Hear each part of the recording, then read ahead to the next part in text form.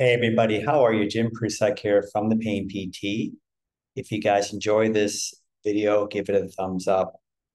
And if you're interested in joining my groups or having individual sessions, consultations, just go to thepainpt.com. You can find out more information there. Today, we're going to talk about, are your patterns hurting you? Are your patterns hurting you? And your patterns are something that are inside of you, something that you are operating from, you are acting off, you are behaving off, you are doing on a daily basis. So, are your patterns hurting you? And what we want to look at is to see what it is about you. Okay, you personally, your personality, the way you think, the way you behave, the way you act, because that could have an influence on how you feel. Okay, so these are called internal drivers of stress. Internal drivers come from yourself. And in reality, everything is an internal reaction. Even if there's another person involved who causes, or a situation external to us in the world that causes something to happen in us, it's happening from our brain into our bodies. Our patterns in particular are something that we have a habit of doing. So there are certain personality traits and patterns that we see in people that have a tendency or commonality who have somatic symptoms in the body. They have a tendency to have chronic somatic symptoms. I'll go over a couple of these here today, and you can be looking out for yourself to see what your patterns are that could be hurting you, literally giving you a pain or giving you some type of symptom. So some of the personality traits that Dr. Sarno had alluded to are things we want to be looking out for in ourselves. And these things could be such as we're very perfectionistic. We tend to put a lot of pressure on ourselves to make something perfect, to make it correct, to make it right. And there's not a lot of room for error, for mistakes. And so perfectionism is one thing that people do that puts a tremendous amount of pressure on us to make sure it's right or to get it right. And in doing that, we actually are potentially creating a storm of stress chemicals in ourselves that can then kick up or contribute to a somatic symptom starting. And this is something we do again. And these traits of personality, they have been learned and molded and shaped since our childhood. Okay, and we'll go over some reasons again why we do these things, but that is one of them, is a perfectionistic type of living or attitude or being. Too much of that is not going to be good for you. What else? Well, on the other end is people pleasing and appeasing. Okay, this goodism. And this is when we're actually, again, not being our authentic selves. We're giving away our true nature. We're not basically sharing our true nature or our true feelings. We end up pleasing the other person or appeasing other people to get our needs met. Okay, so we don't feel rejected or we don't feel abandoned or put down or criticized. So what we do is we try to please the other person, or we be extra nice to people so that we get that back.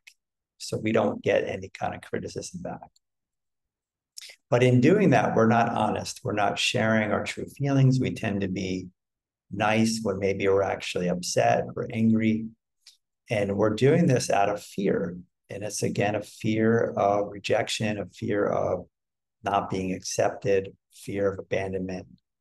Okay, we do a lot of these personality traits out of the same emotions, which starts with a fear. Okay, even perfectionism is a fear of not being enough, fear of not doing a good enough job. And all these traits, I mentioned this before on the channel, and I'll mention it again now, that the traits that I'm alluding to now are based in shame. Shame. Again, they're learned from childhood.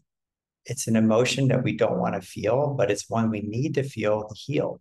All right. We want to feel all our feelings, allow them to pass, make peace with them, be okay with them, have compassion for them, because they're just emotions. And certain ones like shame and anxiety are quite toxic, and they can keep us stuck in these patterns I'm talking about that hurt us. So these underlying emotions keep us stuck in the patterns that hurt us. Okay, so perfectionism, people pleasing, appeasing, goodism, over conscientiousness, rule follower, things like that, by the book. Again, no room for error, no room for error. We'll be upset about other people who are not doing that. We'll feel angry and resentful when that happens. So that's not going to help us either in that personality trait. So we need to look out for anything that we are not being authentic, we're overdoing. Even if there seem to be good things, these things can put tremendous pressure into our system. And that could be one of the patterns that you're doing daily. Some other things that come to mind are rushing around, racing around, being ADHD type stuff, always having to be on the go, racing mind, can't sit still. That's also fits in with an anxiety type person.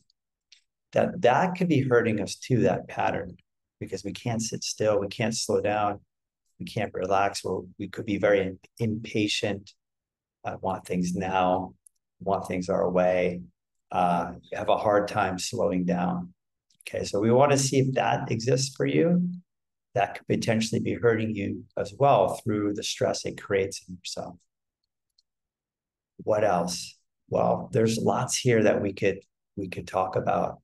If you're a person who is always criticizing yourself and putting yourself down and being hard on yourself, berating yourself, what we call self-criticism, being very self-critical, demanding of yourself, that also is a pattern we have that's hurting us. That is directly hurting us because we are bringing anger into us. We're being angry at ourselves, something we want to look for and catch if we're doing that, because that can be a contributing factor to the symptoms that you're having in yourself.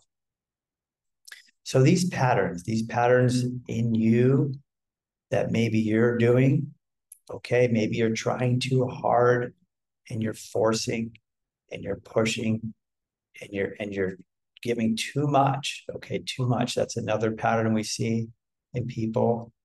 And that pattern could be one that people feel like they have to do everything and do more and more and more. And that's not going to work either, because that's also putting pressure and stress on our systems, when what we're trying to do is teach and show and nurture our brain and nervous system that we're okay.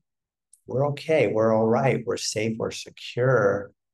We don't need to be doing as much of these things anymore. We're all right. So we actually want to let go and soften and abandon some of these patterns that we're doing, because we don't need to do them. They've been learned, they're in us, they're programmed in a way. It's what we do automatically, but we want to consciously start to pull away from some of these patterns because they're detrimental to our well-being, detrimental to our health. What are some other patterns? Well, people have a tendency to hold in emotions at times. And that's a pattern for some people. They suppress or repress emotion. They don't express emotion, various types of emotions. That maybe that's something you do. Or maybe you're overly emotionally reactive. You're a highly sensitive person and you overreact to everything, constantly reacting to things very easily, getting worked up over things very easily. That might be another pattern you have, one or both of those patterns there that you want to look at that maybe aren't serving you and could be contributing to your somatic symptoms. Okay, so we have all these patterns that we have. People have patterns of thought. They're always thinking to the negative. Their glass is half empty. Everything's negative. Something bad's going to happen. What if this? So very anxious, cognitive mind. Okay, catastrophizing, you could say. That might be a pattern that you also want to look for in yourself that's hurting you, that's just dumping stress into your system. The future, you're worried about all these things. Worried about your body, you're worried about the symptoms, you're worried about what's going to happen. Okay, this is another one that you want to look at if it's happening for you. Okay, so whatever your patterns are, we want to address, and we want to make some changes there. Just like if somebody had an anger management problem, okay, which is not quite as common in TMS conditions. Sometimes it is if the person is overly angry all the time. But somebody who gets angry easily and blows up, they're going to have to learn to say, okay, calm down, count to 10, take a few breaths, pause, think before you speak. Okay, they're going to have to learn to bring the anger down and manage that. In the same way, you might have to learn to speak up, or you might need to learn to manage your anxiety that's ramping up, because all these things are creating, again, excessive stress internally. And the patterns that we've learned, again, most of them have come from childhood, and they've been molded and shaped, and now they're automatic.